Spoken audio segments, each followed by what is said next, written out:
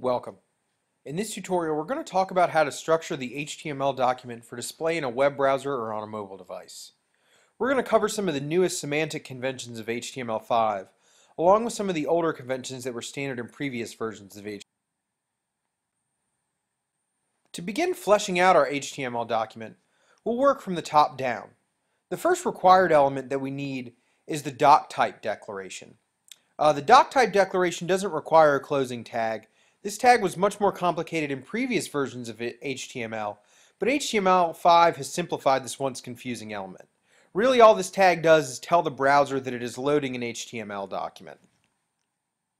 After we've included the doc type declaration, we're going to want to open an HTML tag. If you have any questions about HTML syntax or the difference between opening and closing tags, please check out the Intro to HTML Syntax video by clicking on the pop-up below.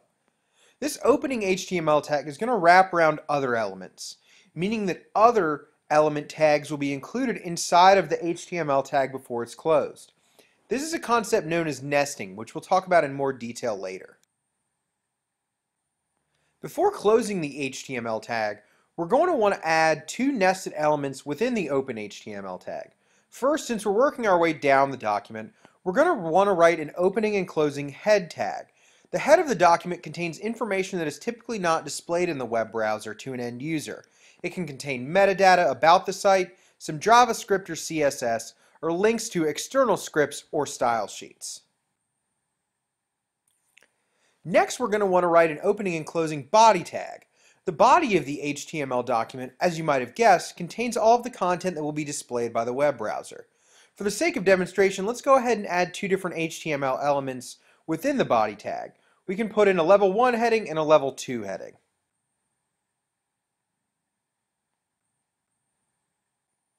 Finally, we want to close the HTML tag to indicate to the browser that anything below this spot can be ignored.